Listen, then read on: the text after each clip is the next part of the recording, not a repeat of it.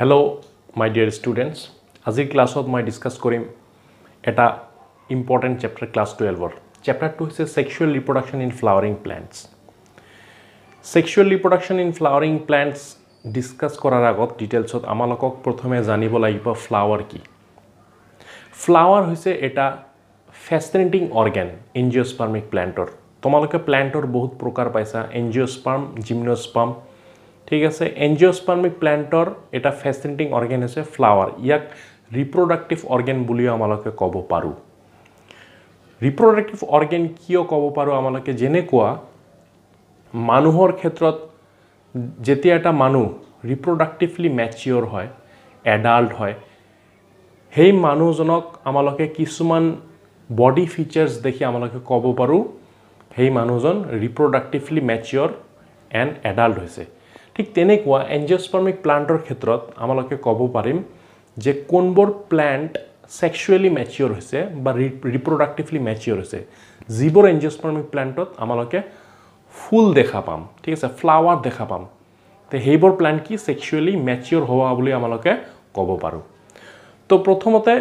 flower আগৰ পৰাই বহুত কামত ফ্লাৱাৰ মানুহে ইউজ কৰে ঠিক আছে ইউজ কৰি আহিছে এতিয়া মানুহে ইউজ কৰে হেকাৰণে ফ্লাৱাৰ এটা ইমোশন মানুহৰ ইমোশনৰ লগত জড়িত it is a symbol of love it is a symbol of emotion ঠিক আছে তো এই ফ্লাৱাৰৰ বিষয়ে প্ৰথমতে আমালোকক জানিব লাগিব যে একচুয়ালি ফ্লাৱাৰটো কেনেকুৱা ধৰণৰ হয় কত হয় কৰপৰা হয় ঠিক আছে এইটো কি একচুয়ালি এক্স্যাক্টলি এইবিলাক কথা তো ফাৰ্স্ট অফ অল মই এটা ইয়াতে ডায়াগ্ৰাম এটা আঁকিম ফ্লাৱাৰৰ ডায়াগ্ৰামটো এনেকুৱা ধৰণৰ হ'ব এইবিলাক হৈছে petals তোমালোকে কালাৰফুল যিবিলাক স্ট্ৰাকচাৰ দেখিবলৈ পোৱা এইবিলাক হৈছে কালাৰফুল স্ট্ৰাকচাৰ ফ্লাৱাৰৰ ওপৰত যিবিলাক থাকে এইবিলাকক কোৱা হয় petals কোৱা হয় কি কোৱা হয় petals বুলি কোৱা হয় তাৰ পিছত এনেকুৱা কিছুমান স্ট্ৰাকচাৰ দেখিবলৈ পাবা এনেকুৱা ঠিক আছে ইয়াক কোৱা হ'ব stamen ইয়াক কোৱা হ'ব stamens তাৰ পিছত মাজত এনেকুৱা এটা স্ট্ৰাকচাৰ থাকে মই ব্ল্যাক কালাৰ দি আকি আছো ইয়াতে মাজত এনেকুৱা এটা স্ট্ৰাকচাৰ থাকিব ইয়াক কোৱা হ'ব পিষ্টিল এটো stamen আৰু এটো পিষ্টিল ক্লিয়াৰ বস্তুটো আৰু তলত তোমালোকে ইয়াতে দেখা পাবা এইবিলাক হৈছে sepals আৰু এটো স্টেম ঠিক আছে এটো ওভাৰঅল ফ্লাৱাৰৰ এটা ডায়াগ্ৰাম ইয়াতে আমালোকে কি পালো পিষ্টিল পালো পেটেলস পালো এ কালাৰফুল যিবিলাক স্ট্ৰাকচাৰ আছে পেটেলস কোৱা হয় তাৰ পিছত স্টেমেন্স পালো ফাৰ্স্ট ইয়াৰ তোমালোকে অলৰেডি পঢ়ি আহিছা স্টেম পালো সেপেলস পালো ঠিক আছে ওভাৰঅল এটা ফ্লাৱাৰৰ এটো কি স্ট্ৰাকচাৰ ইয়াৰ পিছত আমালোকে সাম ফ্লাৱাৰটো exactly corpora hoy kot hoy flower it is a sign of reproductive maturity in angiospermic plant amaloke jano etu moi agote koisu je angiospermic plant or reproductively eta plant mature hoise ne hoa nai etu ki dekhi gom pam flower jodi tate thake tene hole reproductively mature hoise ar jodi flower na thake plantot tene hole reproductively mature hoa nai tar bisot eta next concept to tahu flower to exactly corpora hoy kot hoy jetia eta plant amaloke akim whole plant flowering plant tetia enekwa eta structure amaloke dekhibole pam enekwa structure etu soil suppose dhori loa thik ase soil surface or oporot enekwa structure thakibo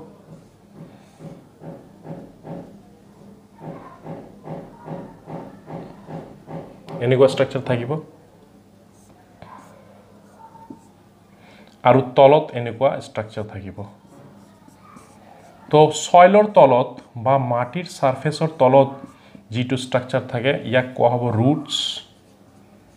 আৰু ওপৰৰ পাৰ্টটো কোৱা হয় কি suits কোৱা হয় ইয়াতে সোৱা শুটছত এনেকুৱা কিছুমান স্ট্ৰাকচাৰ দেখিবলৈ পাবা এবিলাকক কোৱা হ'ব স্টেম কোৱা হয় স্টেম আৰু ওপৰৰ ফালে এটা বার্ড লাইক স্ট্রাকচার আছে বার্ড লাইক স্ট্রাকচার ইয়াতে ওয়ান টাইপ অফ টিস্যুস থাকে স্পেশাল টিস্যুস যাক কোয়া হয় শুট এপিক্যাল মেরিস্টেম ক্লিয়ার এই টিপত একেবারে one kind of special tissue থাকে যাক কি কোয়া হবো shoot apical meristem in short SAM ultimately shoot apical মেৰিস্টেমৰ পৰা ফ্লোৰেল প্ৰাইমোৰ্ডিয়াল ফৰ্ম হব ইয়াৰ পৰা কি ফৰ্ম হব ইট ইজ ডিফাৰেন্সিয়েটেড ইনটু ফ্লোৰেল প্ৰাইমোৰ্ডিয়াম ঠিক আছে এই ফ্লোৰেল প্ৰাইমোৰ্ডিয়ামৰ পৰা আলটিমেটলি ফ্লাৱাৰৰ বাড ফৰ্ম হব তাৰ পিছত এটা ফ্লাৱাৰ ফৰ্ম হব আৰু কিছুমান সাইডত স্ট্ৰাকচাৰ তেনেহলে তোমালোকে কব পৰা সাইডৰ ফ্লাৱাৰ বিলাক কৰ পৰা আহিব এটো তো টিপত থাকিব সাইডৰ ফ্লাৱাৰ বিলাকত তেনেকুৱা এটা মেৰিস্টেমেটিক টিস্যু থাকে যাক কোৱা হ'ব এক্সিলাৰি মেৰিস্টেম কি কোৱা হ'ব এক্সিলাৰি মেৰিস্টেম কোৱা হ'ব এক্সিলাৰি মেৰিস্টেম এই এক্সিলাৰি মেৰিস্টেমৰ পৰা আলটিমেটলি এক্সিলাৰি বাৰ্ডছ অৰ এক্সিলাৰি লিভস আমালকে দেখিবলৈ পাম সাইডৰ যিবিলাক লিভস থাকে যিবিলাক ফ্লাৱাৰ থাকিব হেবৰ কৰ পৰা আহিব এক্সিলাৰি মেৰিস্টেমৰ পৰা আৰু টিপটটো ওপৰৰ পৰা যেটো মেইন গ্ৰোথটো হ'ব এটু কোৱা হ'ব শুট এপিক্যাল মেৰিস্টেম আৰু ইয়াৰ পৰা মেইন ফ্লোরেল প্রাইমোর্ডিয়াম ফর্মেশন হ'ব and that ultimately leads to the formation of flower ঠিক আছে এটু হৈছে ওভারঅল এটা flowering plant or eta diagram the flower to actually exactly কৰ পৰা হয় and it is a sign of what reproductive maturity যেতিয়া reproductively mature হয় এটা plant তেতিয়া hormonal changes হয় তাত তাৰ পিছত কি চেঞ্জ হ'ব structural changes হ'ব ঠিক আছে এই চেঞ্জ বিলাকে এটা ফ্লাৱাৰ হোৱাত কি কৰিব হেল্প কৰিব এতিয়া নেক্সট কনসেপ্টটো আহো আমালকে নেক্সট কনসেপ্টটো হৈছে pre-fertilization events next concept to ki pre-fertilization events pre-fertilization events ঠিক আছে pre-fertilization events তো ইয়াতে কি হ'ব pre-fertilization events pre-fertilization events প্ৰথমে যিবিলাক রিপ্রোডাক্টিভ পার্ট আছে রিপ্রোডাক্টিভ অর্গান আছে এইবিলাক ফর্মেশন হ'ব লাগিব কারণ এটা ফ্লাওয়ারিং প্ল্যান্টছত ফ্লাওয়ারটো নিজে এটা রিপ্রোডাক্টিভ অর্গান ঠিক আছে তাতে কি থাকিব মেল ফ্লাওয়ার থাকিব ফিমেল ফ্লাওয়ার আমালকে জানো যে ফ্লাওয়ার কি হয় বাইসেক্সুয়াল হয় তার মানে এটা ফ্লাওয়ারত মেল রিপ্রোডাক্টিভ অর্গানও পোৱা যাব ফিমেল ৰিপ্ৰোডাক্টিভ অৰ্গানও পোৱা যাব সেই কাৰণে ফ্লাওয়াৰক কি কোৱা হয় বাইসেক্সুয়াল বুলি কোৱা হয় তো এতিয়া প্ৰি-ফাৰ্টিলাইজেশন ইভেন্টছত কি হ'ব ফ্লাৱাৰৰ মেল অৰ্গান আৰু ফিমেল অৰ্গানটো প্ৰথমে কি হ'ব এটো ম্যাচিউৰ হ'ব লাগিব এটো ফৰ্মেশন হ'ব লাগিব তাৰ পিছত কি হ'ব ফাৰ্টিলাইজেশনটো হ'ব পাৰিব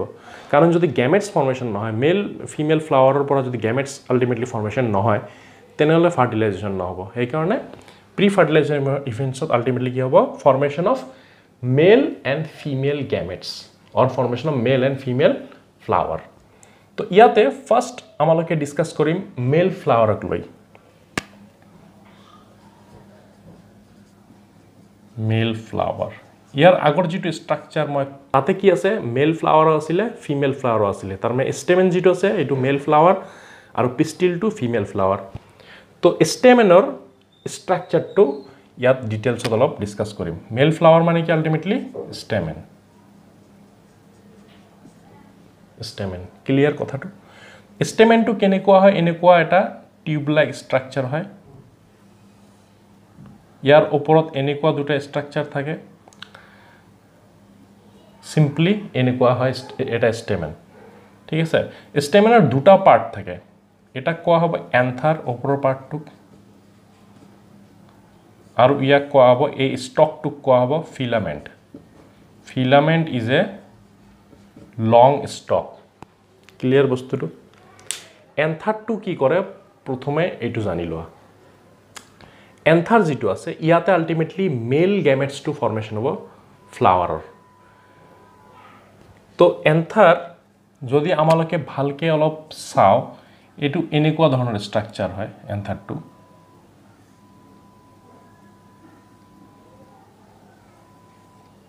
এনেকুৱা ধৰণৰ স্ট্ৰাকচাৰ হয় এন্থাৰটো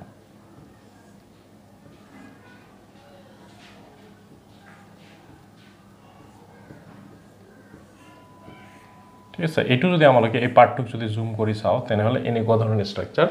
দেখিবলৈ পাম এন্থাৰত তো ইয়াতে সোয়া ইয়াতে দুটা কম্পাৰ্টমেন্ট থাকে আৰু ইয়াক লোব বুলি কোৱা হয় তাৰ মানে ইয়াতে কেইটা লোব আছে প্ৰতিটো কম্পাৰ্টমেন্টক কি কোৱা হয় লোব বুলি কোৱা হয় এইটো এটা লোব সাপোজ এইটো এটা লোব তেনেহলে ইয়াতে কেইটা লোব আছে দুটা লোব সেই কাৰণে এন্থাৰক কোৱা হ'ব বাইলোব মানে কেইটা লোব আছে দুটা লোব 1 and 2 তাৰ পিছত লোবৰ ভিতৰত each lobe consists of a separate compartment প্ৰতিটো লোবতে দুটা এনেকুৱা ধৰণৰ কম্পাৰ্টমেন্ট থাকে ঠিক আছে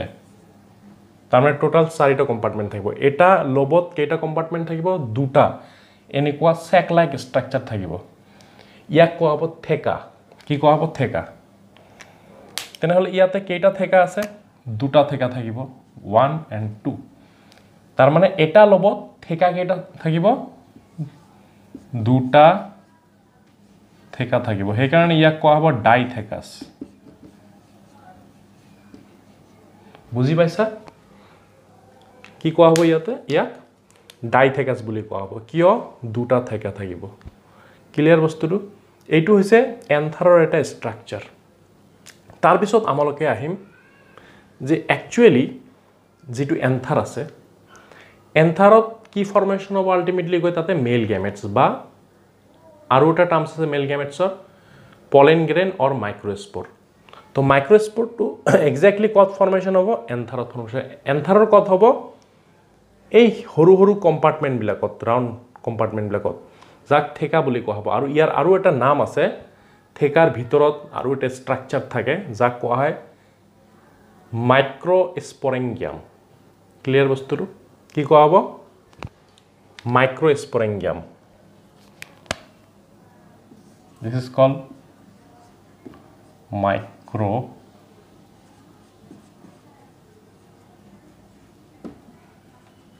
মাইক্ৰোস্পোৰেঞ্জিয়াম বুলি কোৱা হয় ইয়াক তাৰ পিছত কি হয় সো এই মাইক্ৰোস্পোৰেঞ্জিয়ামটো আলটিমেটলি গৈ কি ফৰ্মেশন কৰিব পলেন স্যাক যত আলটিমেটলি মেল গেমেটস অৰ পলেন গ্ৰেইন টু ষ্টে কৰিব মাইক্ৰোস্পোৰেঞ্জিয়াম them differentiated into pollen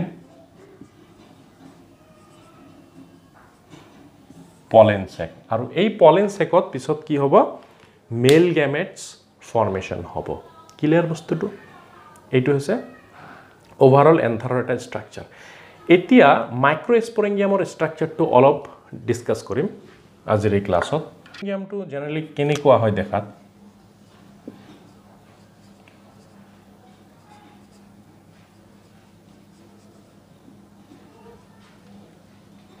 মাইক্ৰোস্পোৰেঞ্জিয়াম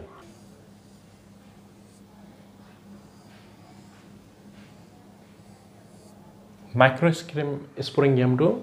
এনেকুৱা ধৰণৰ দেখাত স্ট্ৰাকচাৰ হ'ব এনেকুৱা ইয়াতে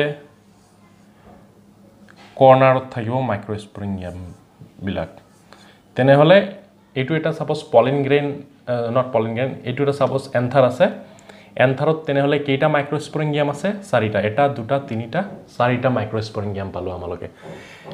এই মাইক্ৰোস্পোৰেঞ্জিয়ামৰ বাহিৰৰ পৰা কিছুমান লেয়াৰে ইয়াক সাৰাউন্ড কৰি ৰাখে ঠিক আছে এই লেয়াৰবোৰৰ নাম আছে টোটাল 4টা লেয়াৰ থাকে একেবাৰে বাহিৰৰ লেয়াৰ যেটো আছে ইয়াক কোৱা হ'ব এপিডাৰ্মিছ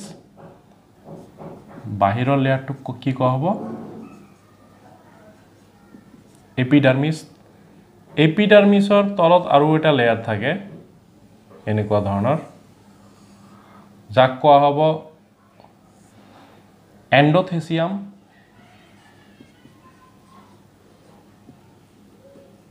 এন্ডোথেচিয়াম বুলি কোৱা হ'ব এপিডাৰ্মিছৰ তলত কি থাকিব এন্ডোথেচিয়ামৰ ভিতৰত কি থাকিব আৰু এটা লেয়াৰ থাকে এইটো ইয়াক কোৱা হ'ব মিডল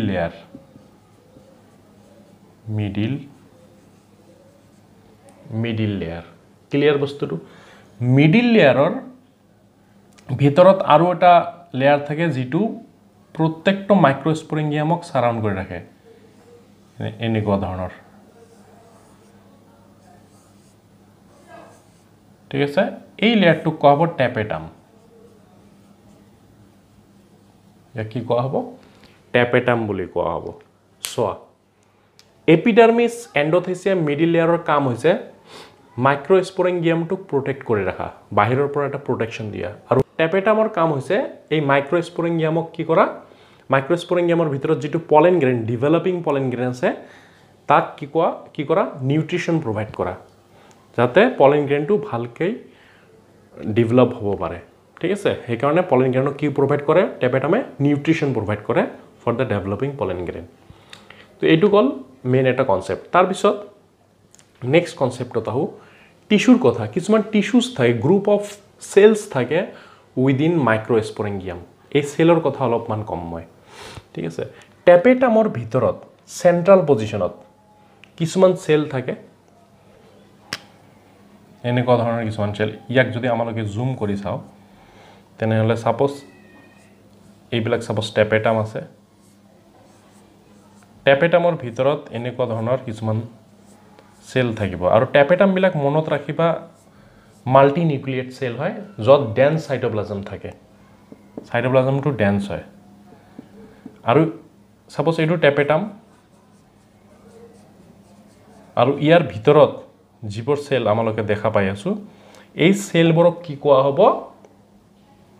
এই সেলবোৰক কোৱা হ'ব স্পোৰোজেনাস টিস্যু স্পোৰোজেনাস টিস্যু ঠিক আছে actually this R group of sales এই গ্ৰুপ অফ সেলস কি ফৰ্মেশন কৰে স্পোৰোজেনাস টিস্যু ফৰ্মেশন কৰিব ক্লিয়াৰ বস্তুটো আৰু পলেন গ্ৰেইন যেটো ফৰ্মেশন হ'ব পলেন গ্ৰেইন অৰ মাইক্ৰোস্পোৰ পলেন গ্ৰেইন মাইক্ৰোস্পোৰ বুলি ক'ব পাৰো আমালোকে পলেন গ্ৰেইনটো ফৰ্মেশন হ'ব এই স্পোৰোজেনাস টিস্যুৰ পৰা স্পোৰোজেনাস টিস্যুত কিছুমান স্পেশাল টাইপ অফ সেল থাকে যাক কোৱা হয় পলেন মাদাৰ সেল ঠিক আছে বা মাইক্ৰোস্পোৰ মাদাৰ সেল ইয়াতে মই লিখি দি আছো pollen mother cell or microspore mother cell ঠিক আছে MMC or PMC ইয়াৰ পৰা আলটিমেটলি কি ফৰ্মেশন হ'ব পলেন মাদাৰ সেলৰ পৰা পলেন গ্ৰেইন বা মাইক্ৰোস্পোৰৰ ফৰ্মেশন হ'ব নেক্সট ভিডিওত মই ডিসকাস কৰিম পলেন মাদাৰ সেল বা মাইক্ৰোস্পোৰ মাদাৰ সেলটো কেনেকৈ পলেন গ্ৰেইন ফৰ্মেশন কৰিব বা মাইক্ৰোস্পোৰ ফৰ্মেশন কৰিব এইবিলাক কথা ঠিক আছে আজিৰ কাৰণে এইখিনিয়ে থ্যাংক ইউ